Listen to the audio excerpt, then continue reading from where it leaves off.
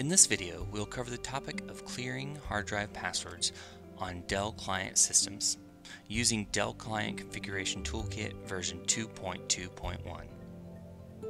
To do this, launch cctk command line interface in administrator mode and check to see if the hard drive is password protected. Type cctk-hddinfo.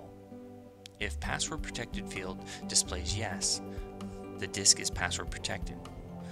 In order to clear the password, type cctk-hddpwd equals vaihddpwd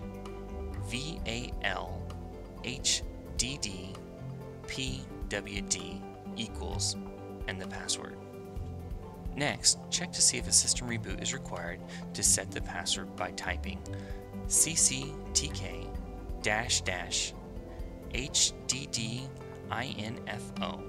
And if the pending restart field displays yes, then reboot the system.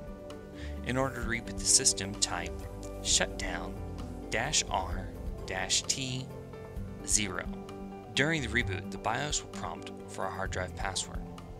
Enter in the password, and then select Modify and click Enter.